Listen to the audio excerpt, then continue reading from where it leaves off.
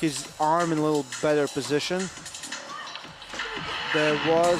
Look at the fight, very interesting situation. So he's young, very before.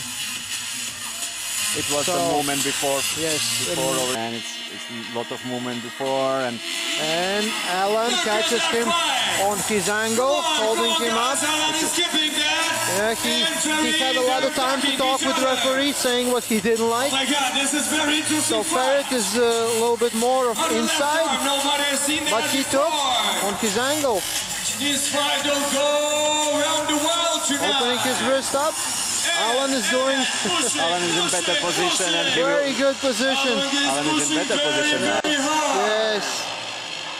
So what the referees will do, because I saw that was kind of intentional, or maybe they're using just to... And winner. Yes. Beaten. So 1-1. Congrats, Alan, for this very, very interesting fight. It's all the other are really fast, and we go, and it's a strap. And he stops, but he takes his wrist. Ferit is not in a good position. Yeah, his arm is open. Looks confident. But he elbow.